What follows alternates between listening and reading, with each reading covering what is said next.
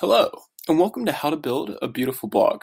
I'm Zadek, and you'll learn to make this website from scratch. And these are interactive screen-by screencasts, so you can actually pause me, go edit the code, make a change that you'd like to see, save it, and come back to it as you like. Now, if you haven't seen The Cosmos, definitely just stop what you're doing and go watch that. Don't worry, I'll wait. All right, so let's go back to our website. Now, one of the cool things is that it's responsive, which means that it can respond to some change. And in this case, it's responding to width as the width changes. So can our website. And that's what allows us to have a mobile and a desktop version, all without having to build two separate websites. I don't know that I've seen this before, and if you have, that's really cool. This is a debugger, and it allows us to understand our website. So we'll use this and some other techniques as we build our site. Again, I'm Zadek, and if you have any questions or comments, even feedback, you can reach out to me on Twitter by clicking my face. Otherwise, you can follow me here, and without further ado, we are ready to begin. Welcome back. In this screencast, we'll cover 4 quick lessons that are essential for us to get started. So the first lesson is to recognize that all websites are really just trees, and to be even more clear than that, they're upside-down trees. So take a look at the following. We have a tree with the root at the bottom instead of at the top, and it has 2 children elements, or call these branches. And these branches are our head and the body. The head is where we put our website's style and any metadata about our website, whereas our body is where we put the content of our website. So really, when we write HTML, what we're really doing is adding branches to one of these 2 different branches. So we're adding information to our tree. Okay, now next lesson. Understand that these branches, or what we can call elements or tags in HTML, they can have up to 3 different appearances. Now this is a self-closing element. It neither has a value, nor does the value require to be closed. This is how we'll most commonly use HTML elements. Now finally, elements can have an optional attribute, and an attribute can have its own value. And going even further than that, elements can have multiple attributes, and attributes can have multiple values. Now, this is probably how we'd start writing any website. The difference from the code that I showed you here is that this would be a modern website, as we've added a few necessary tags. This element tells the browser that we want to use HTML5, and we don't want to omit this because by doing so, we let the browser decide for us which version of HTML to use. And in most cases, you really don't want to let the browser make too many decisions. We want to be explicit here, so you definitely want to include this. Now we have inside of our head tag the meta charset, and the charset is acting as an attribute, whereas the UTF-8 is the value. And this tells the browser that our text is Unicode, which allows for all sorts of things, including Unicode emojis. Now we have a title element, and this titles our website to our browser. So if you look at the top of your window, you'll probably see titles, and this is how we assign a title. We have another meta tag, and we have multiple attributes. This basically just tells the browser how to render our website on mobile devices. Now last, we have a little bit of content and a little bit of style. So this is the text hello world, and we've wrapped it in a P for paragraph. I'll just show you in the browser. Will look like this. Now the reason that the text is not black is because we've used some CSS to style our paragraph. CSS is a combination of a selector, a property, and then value. What we've done is we've selected the P for paragraph element, property color, and then the value of green. And that's why we have a green text web page. Okay, now the final lesson, and we've talked about this in the first screencast, is responsive design, which is this bit of code here. I'll just show you what it is, and then I'll explain what it is. So as we resize our website, you'll note that the color changes. And this is possible because of responsive design. Our website can now respond to some event. And in this case, it's responding to the event of whether our website's width is at 8.5 inches or less. Now there are tons of events that you can use for what's called a media query. That's what this piece of code is. But the point is that this is how we can plug into our website and make some changes. And to be even more clear, take a look at the following. What we're actually doing is if this event is true, then we are overriding paragraph with the following color. So we're overriding CSS in some circumstance or event. And that is the essence of responsive design. All right, I'll see you in the next screencast. Welcome back. Now, you'll note that our website now has 3 extra elements, and these are importing CSS files. We don't have to use our style tag for everything. We can actually import CSS files using this syntax. So what we're doing is importing a font from Google Fonts, and then I have 2 local files in the folder styles, and then the 2 files, reset and debug CSS, which you'll see over here. So I mentioned it before, but this aesthetic is our debugger. It helps us understand our website. But what is a CSS reset? So by default, browsers make some decisions for us, and it's kind of nice, but at the same time, it's pretty annoying. So what's happening is that browsers set their own properties, and this can be really frustrating because we don't really want to assume anything when we start our website. We want a blank slate, and CSS resets are one way to do that. So what we're doing is telling the body and all of the body's children, that's what the asterisk is for, all of the body's children, which in the last screencast would include the paragraph hello world, to apply the following properties universally. And this makes it much easier for us to start with a clean slate because we don't have to deal with any opinions or properties that are predefined for us. Now, you can find other CSS resets online. I'm just going to create our own for this screencast. Now, here, you might be wondering what is root. Well, if you remember, it's the root of our tree. So it's another way to say HTML. And we are defining a font for our entire website. Now you might be wondering, well, why do we not need an asterisk here? And that's because the font property actually inherits from its parent. So by defining just for the root element, all of its subsequent children elements will automatically inherit from it. This is an example of where we can set it once and it applies everywhere. Now finally, the debugger that you see here, I'll show you how we achieve that. We are just setting 3 properties to all of the children of our body, and then using a special important value, which I know looks ridiculous, so that we can apply CSS no matter what. If you remember back, our media query allowed us to override CSS in some circumstance. Well, the important would prohibit that from happening because it's asserting that under no circumstances can these properties and values be overridden. Using important in general is often a pretty bad practice, but for a debugger, it's a perfect use case. Now, if you wanted to disable the debugger, you could just as easily misspell it. And now it fails to load the file. And this is great because we don't need it anymore. And if we want it back, we can just fix it again. Or you could just as easily remove the whole line. All right, in the next screencast, we are ready to build our website. I'll see you there. Welcome back. Now, in this screencast, we'll make the following design. This is our website on a mobile and a desktop device. And on the left, it's pretty straightforward, whereas on the right, we have this extra column to the left and the right of our article. So let's go ahead and make that now. Start with an article element, and then we'll put the text article inside of it. Okay, here's our website, and it looks pretty terrible. So let's add some things. I'm going to open up the article element, and then we're going to say, I want you to be a grid. What we need is 3 columns. So we can template 3 columns by using the property grid template columns. And what we've done here is we've defined 3 columns. Each column is now occupying 1/3 of the website's width. That's what the FR is doing. It's a fraction unit. So we take whatever the leftover width is, and we divide it into thirds. Now, our website doesn't really look like that. That's because the article has fallen into the first column.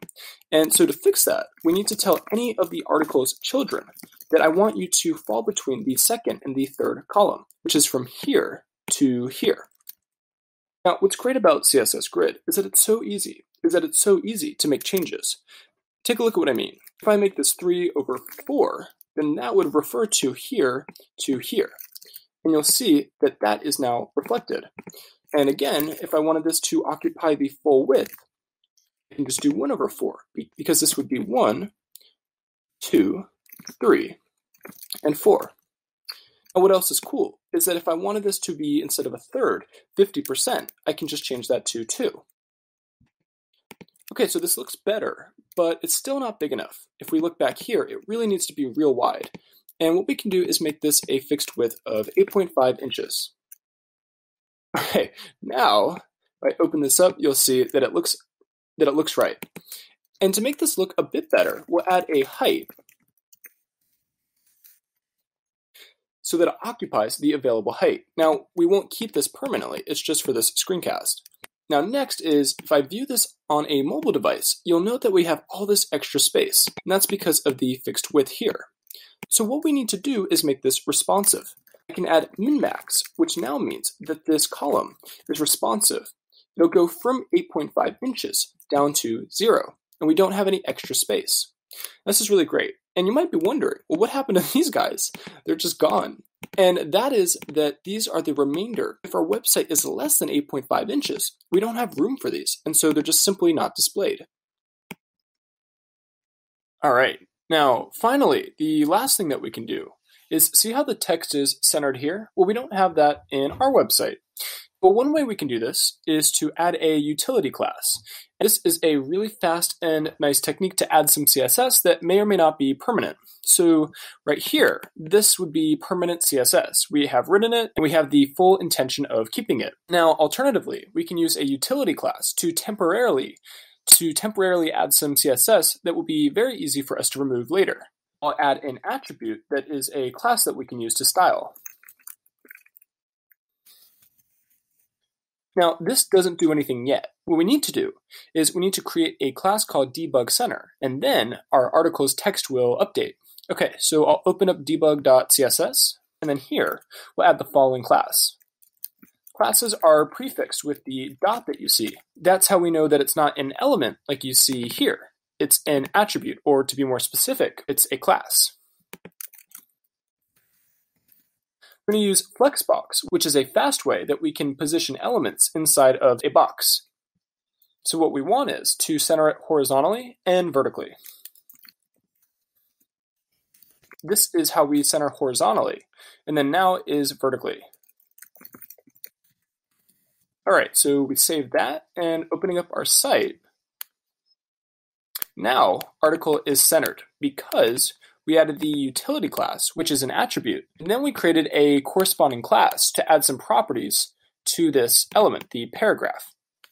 And now we can have multiple articles, or what would be a blog post, by simply copying and duplicating our article.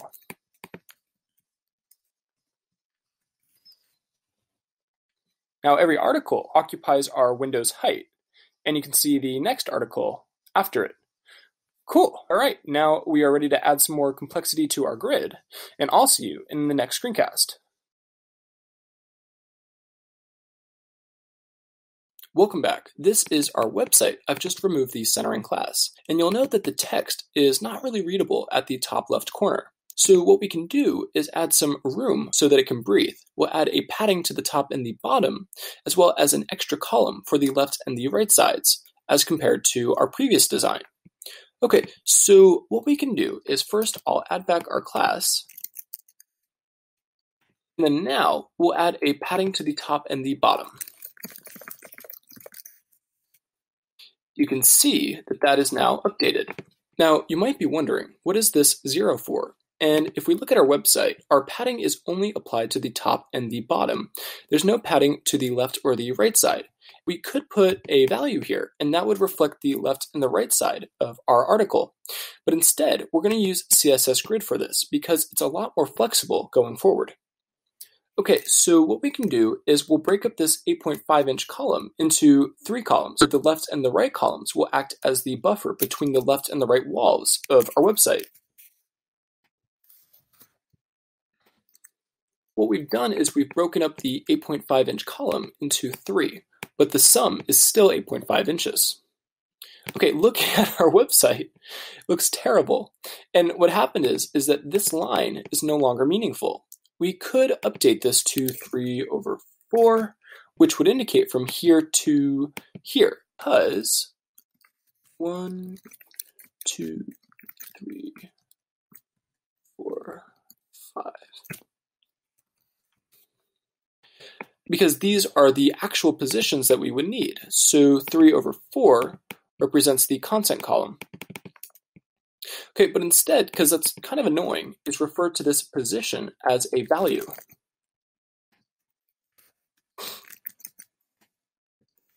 And just like that, our website now understands where the start and the end of our content is. So this is a much better solution than having to count every time we make a change. Okay, now the next thing is that when we make this a mobile device, you'll see that these columns are still too wide, and that's because they are fixed. Now, I can't actually use a min-max here because CSS wouldn't understand how to deal with multiple min-maxes in this way. But instead, we can use a media query to deal with this.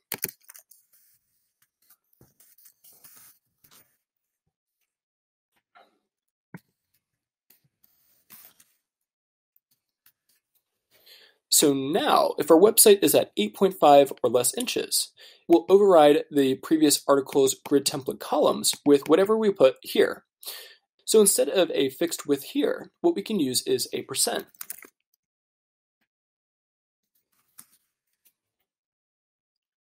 And now you'll note that that column will resize with our website's width, and that's how we achieve the responsive design here. Okay, now this might look a bit weird to you. Why do we have a min-max if we have a media query?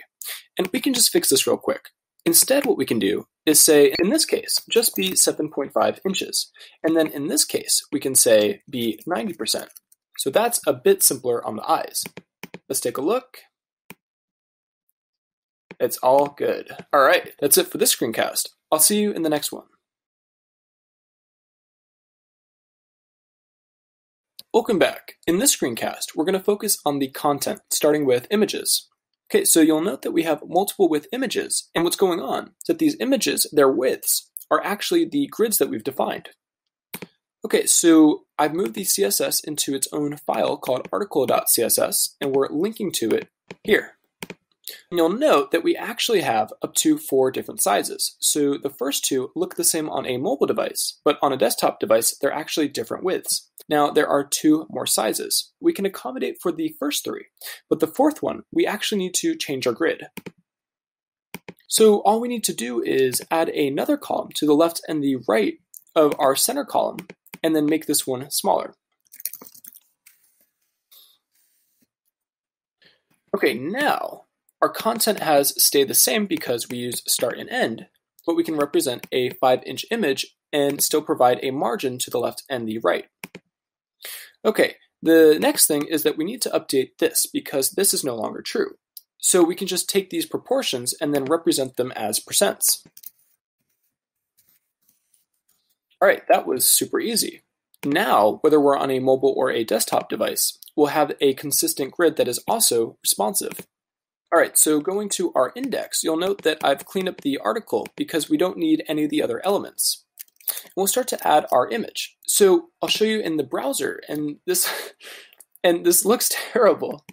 So we have a couple of things to fix. First is that we don't want our image to be greater or less than 100% of the available width. So I can say 100%.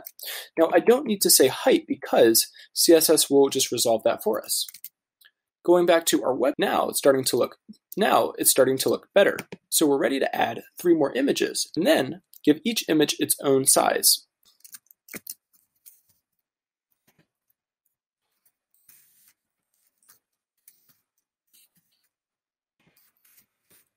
Now, this won't actually do anything yet. So now we've defined 4 classes, and it doesn't do anything yet. We need to actually add some rules.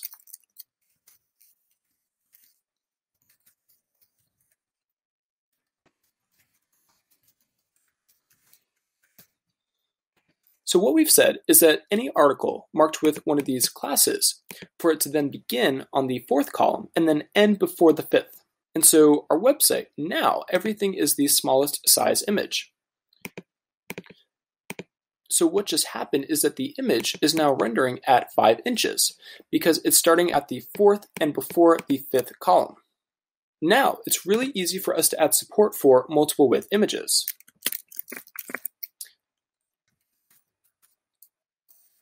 And just like that, we have multiple width images, and they're all responsive because they're following our grid. That's really cool and really powerful. Now, the last thing that we want to do is to clean up our CSS. We want to be careful and not use really general rules like this one, where anywhere in our website, if we have an image, it would automatically adopt these properties. And that's a bit too much. What we really want is that any image marked with a size class well, then it should have a width of 100%.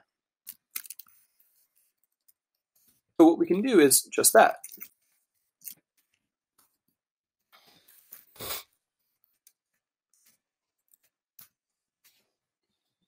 We'll only apply the following property if an image has one of these classes. And the reason that we don't need image here is because we'll reuse these classes somewhere else. And so this is the right balance of generality and specificity.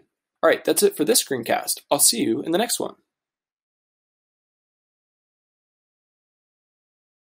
Welcome back. In this screencast, we'll focus on the text of our website. And in the next screencast, the text will get a bit more appealing every time. So to start, I've moved some CSS from the previous screencast into its own file, and then we're linking to it here. You'll see me do this a lot in the next screencast. And now you'll note that our article now has all these new elements. So let's look at our website. It's a bit hard to read, and that's because we have the debugger turned on. It's a bit hard to read, so let's turn off the debugger. By misspelling the file, it no longer loads and inadvertently disables it. All right, so let's talk about these elements. We know what the P is. The P is for paragraph, and we have EM to emphasize some text. So looking here, this text is italicized. Now we also have a link here, and to link something, we use the A element, which is for anchor, and the attribute href now points to a website. So if I click Carl Sagan, it'll actually bring us to his Wikipedia page. Similarly, down here I have a strong tag, and this will bold in text. Now I also have multiple headlines, and the reason that we use different headlines and not the same one is because when we style our website, these headlines will have different styles, so it's better if they're different elements. So we have an H3 here, and here, instead of H3, I have time, and this is our article's timestamp. So we have text to represent when we post the article, and we have a datetime attribute to represent the same time, but this is in a standard format, so it's much easier for machines to read. Okay, and the last thing is that our article has an ID, and the ID allows us to not just link our website, but link a part of our website. So if I scroll just slightly, and I click here, it brings us to the article. You can see that here. This is what the ID can do for us. It's a way that we can make an article linkable. And so here, if I click the first line, anywhere in the first line, it will link to the start of the article. This is a really nice feature if you send someone a website and you want to link to some part of the website and not the whole website. Okay, that's really it for our elements. Now let's just add some visual breaks. So we'll say anywhere there's an H2 and a paragraph, we margin beneath it. And 2.4 REM is an expression that we can use to describe two lines. And so we see that here. Now, how do we know this? Well, looking at our reset, one line is 1.2, so we just use 2.4.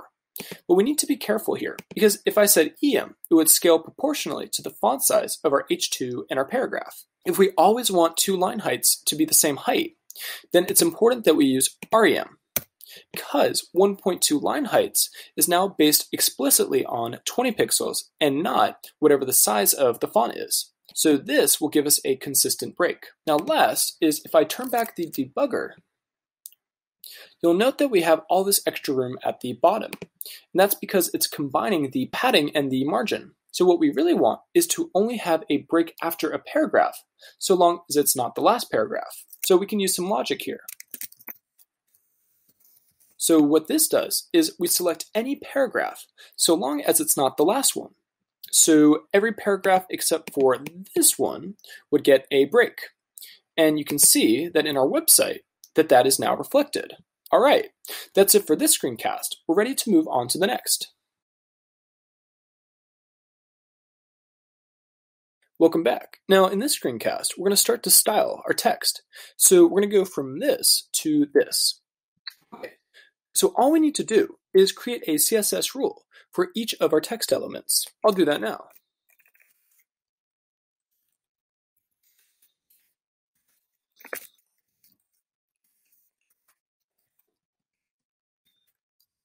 All right, now each of our elements has its own rule. So now we'll change their size.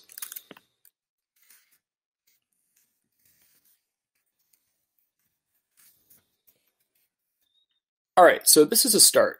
Now, everything is the same size, so nothing has changed. But the point is that font is a really, really powerful property. So we can start here and then really add a lot. So let's say I want my H1 and my H2 to be slightly bigger. Now, if you remember, REM is referencing the 20 pixels here. Okay, so let's say I want our H1 and our H2 to be bigger. So I can make this 2 REM and we'll make this 1.5.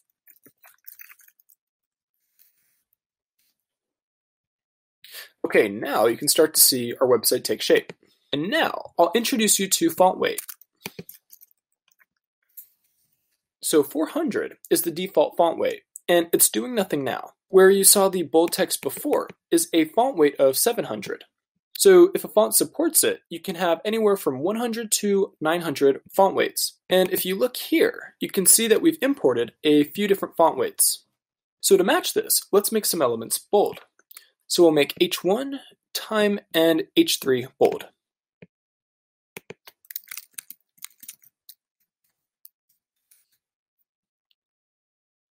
Oh, cool. It's looking better. Now, let's look a bit closer at the paragraphs. Here, there's a bit of height between them, and it looks good. It's nice and readable. But if we go back to here, it's really compact. So we need to open this up a bit.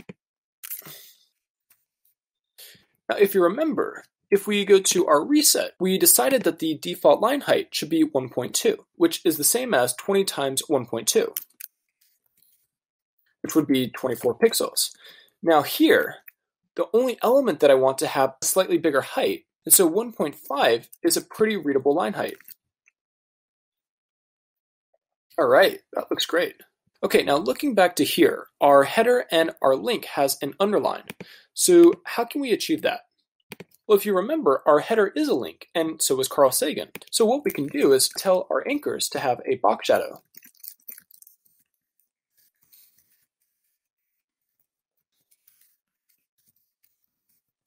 That looks great. All right, so how do we do that? We use the property of box shadow, and then I used a special version of it, which is the inset version. Typically, a box shadow will be outside. This, however, is an inset box shadow. So we have inset here, and the numbers represent the X and the Y axis. So our shadow is just going down. We don't need an X axis, so that's 0.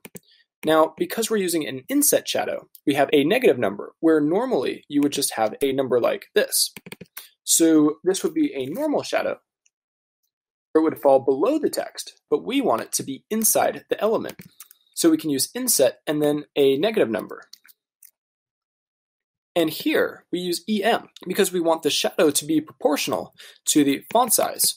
And so if I use REM here, the shadow will always be the same height. If I want it to be proportional, this is why and where I would use an EM. And then our shadow for now is just black. Now, what's cool is that our website is responsive, so we get this for free. But you might want your website to be slightly smaller or maybe even bigger if you're on a mobile device. And if you look closely, the text on the left is actually slightly smaller. It's really easy to do this. So let's look back at our reset. Everything in our website is based in one way or another off of 20 pixels. So what we can do is write a media query that will change the root's font size.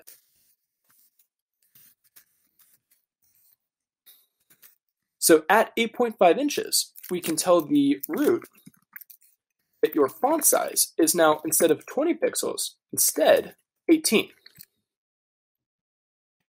And now the text changes. We can even take this a step further and have a second media query. But at 5 inches, we do 16 pixels. That's really cool. All right, that's it for this screencast. I'll see you in the next one. Welcome back. In this screencast, we're going to add color to our text. So we'll go from here to here. Okay, so all we need to do is add some color. And you've seen this before. We did this in our debugger, but I didn't really explain it then, so I will now. However, there's different formats that you can use to represent colors. The format that I like is HSL, which is for hue, saturation, and luminance. Here, I'm using HSL-A, and the A is for alpha. That is, if we want to make our color transparent. So this is the H, S, L, and A. The H is for hue, and that's which color we're using. So 210 represents a blue. 100 is for the saturation of a color, and 100% would be a fully saturated color. If we want a grayish blue, you could do 50% instead. Now, L is for luminance, and if we want a white color, we would just put 100%. If we want black, we would put 0%. And if you want to see the color, I'd recommend starting with 50%, because that would show you what the color looks like. And then last is alpha, and that just makes it transparent like we said. So in our index, we're not going to use any alpha. Instead, we'll just use HSL. So we'll add a color property to each text element, and we know that we're going to use HSL. So let's start with black, and if you notice, the black that we have here, there's no actual black here. The darkest color that you see is not actually black, but dark gray. This is a nice technique that we can use because the text will look less harsh. So first, we'll make it black and then gray. All right, so this would be black, and you can see that here, nothing has changed. Now it's a slightly gray. And let's make the link color gray as well.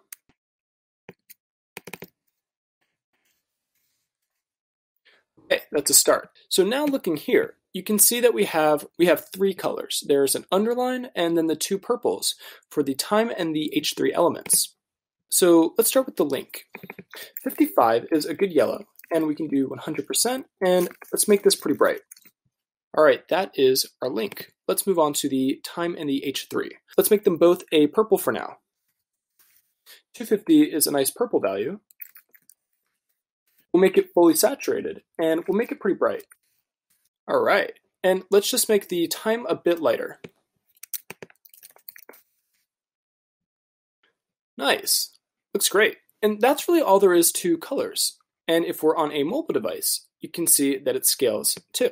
This is really starting to look great. All right, that's it for this screencast. I'll see you in the next screencast. Hey, welcome back. In this screencast, we're going to do three things. So we'll add back our images, put a caption beneath them, and then at the bottom, we'll put social media buttons. Okay, so let's add an image between our paragraphs.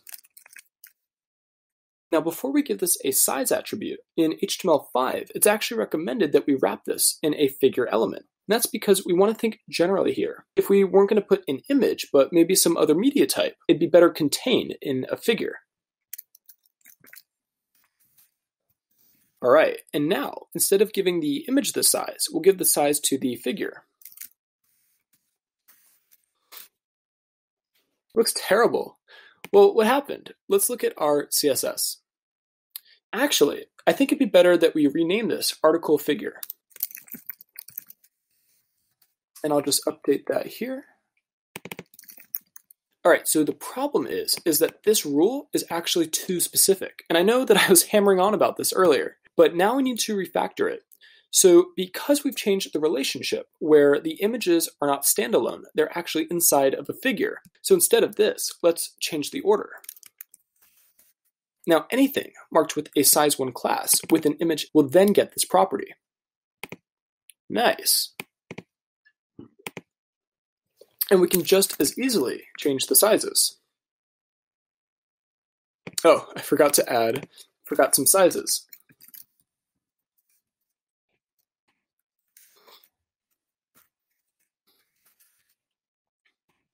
All right, and let's take a look.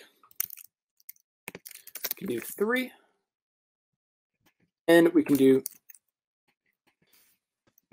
4. Nice. All right, now we're ready for the figure's caption, and there's a convenient element for this. That's fig caption.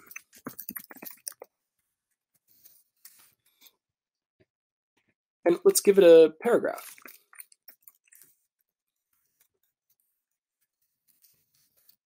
And I'm going to italicize Cosmos.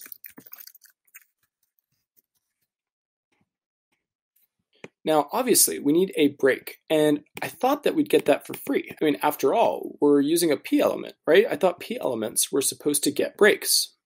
But the problem is that because we're using this logic, we're actually discriminating against this paragraph. So because we used last child, the last paragraph in the fig caption is this one, and that's why there's no break. So we'll just delete it. And it's not a problem anymore. When we introduce our social media buttons, there should be a break between them too. So we just don't need that anymore. All right, going back to our index, let's go ahead and center this and make it slightly lighter. So in our figure file, I'll add a fig caption. And if you remember, we already know how to center. So I'll just copy this. And we only care about centering it horizontally. We don't care about centering it vertically. So we can skip align items.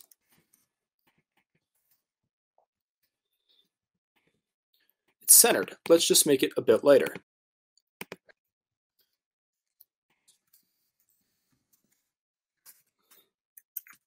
And now we have a rule just for fig caption paragraphs. And let's make it pretty light. I'm a bit OCD, so I noticed this, and maybe you didn't, but the image actually has a slight gap beneath it, and maybe you wouldn't notice that just by looking at it, but this is exactly why we have a debugger. If you look closer now, you can see that there is a gap here. And where does it come from? Well, by default, images can go on the same line as text. We don't notice that though because this image is so big, there's no space for text. So we need to add a reset here. We need to change the default behavior.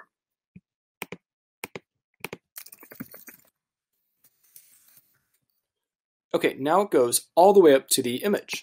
Now, technically, this would fix it, but it's not the best way to do it. This would be too general of a rule. What we can do is say if it's a figure, its child needs to apply this property. And the block value specifically means that it blocks. It doesn't need to be on the same line as text, therefore we don't need a gap above or beneath the text. And now it's too close to the image, so we'll go back. And I'll just quickly add a margin. All right, the last step are social media buttons. And so we'll put them at the bottom. And I have the image here that we are importing from here, and I'll add Empire. So like figure, I actually want to wrap this in a container. Now, I wouldn't use figure here, so instead I can use div. Div is just a generic container that you can use if there isn't a semantically meaningful one. All right, let's give it a class. And now we can style it. Because the image is huge. All right, so we'll make two rules, one for the class and one for its contents. Let's fix the size. So we'll do width and height. I'm using an SVG, so I'm going to add height, just because I'll get some side effects if I don't. Looks good. These icons would never hug each other, so let's give them a padding.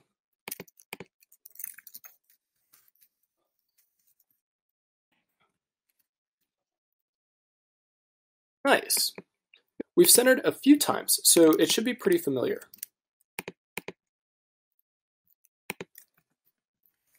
We just tell the container that this is a flexbox and that I just want to horizontally center it. But these, they don't do anything, so I need to make them links.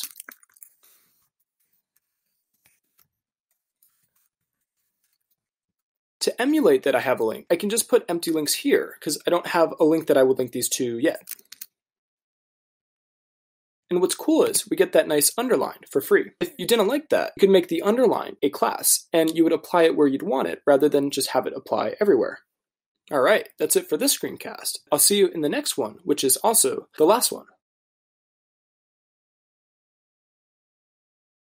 Welcome back. This is the final screencast, and in it, we'll learn a very subtle trick to differentiate one article from another. We've just been working with one article, but realistically, we're going to have multiple articles, and we want to make it more clear where an article begins and ends. Right now, there is a slight change from the last screencast. I don't know that you can see it. I'll go ahead and I'll try to make it more obvious. At the top, we have a very slight gradient. And that can help us understand where an article begins and ends. Let me just demonstrate why we need it. Oh, by the way, I've just put the share CSS into its own file. And we don't need a style tag anymore, so I've just removed that. We have multiple articles. And to make them unique, I'll just make this the Cosmos 1 because we are living in a multiverse, and the Cosmos 2. Now, technically, there's infinite Cosmos, but we're not going to focus on that. All right, so here is our website, and we scroll, and okay, so technically, an article is ending and beginning here, but I'd argue that it's not clear and it's not visible. I mean, yeah, we know that this is a headline, but still, it just bleeds into the next one. Now, the tint is only at the top of the article. It's not at the bottom. So as we reach the bottom of an article, it'll become really obvious where the next article begins. Let's go to our article, and I'll just rearrange that. Okay. The way to do this is to add a background.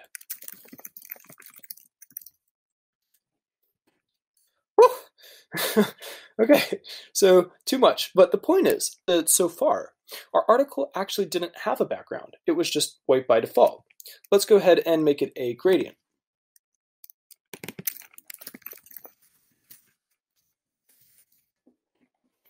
Okay, I don't know if this is better or worse. What's happening is that our gradient is scaling all the way from the beginning to the end of the article. And it's definitely not ideal. So we can actually add another value. And now you can see pretty clearly that an article begins here, it ends here, and another one begins here. But this color is like really, really bright. So let's go ahead and fix that. We can use HSL, and we can use 55 again with 100% saturation. And finally, we'll use a really, really bright luminance. Nice. Nice. It's really subtle, but it's also a really nice hint. Now, if you're like me, you want this to be as precise as possible. How would we, for example, say that we want our linear gradient to stop at the bottom of here?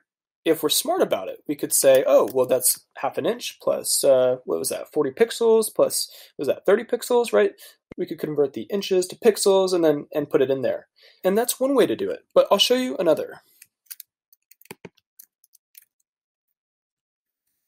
So what we can do is add a value, right? This value indicates where the article should become fully white, 1 inch down. Well, when we shift the yellow an inch down too, it becomes a line because there's no area for there to be a gradient. It's just a hard line.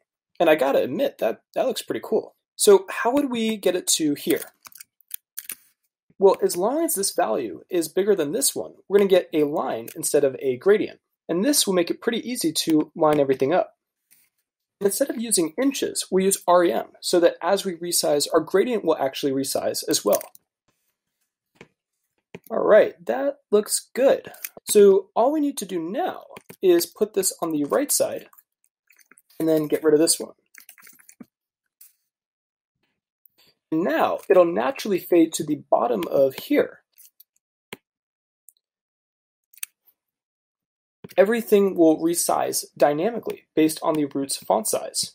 So you've done it. You've learned how to make a beautiful blog design from scratch. So again, I hope you really enjoyed this course. I had a lot of fun preparing it for you. If you had any questions or comments or even feedback for me, again, just reach out to me on Twitter at username Zadik. Otherwise, I hope you learned a lot, and I hope you can now create something that you couldn't before. Now go watch Cosmos. If you really enjoyed this course, I really encourage you to share it with your friends or anyone that you think might benefit from this. Learning these technologies can be painful, and so try to help other people in the same way that this course might have helped you. All right, see ya.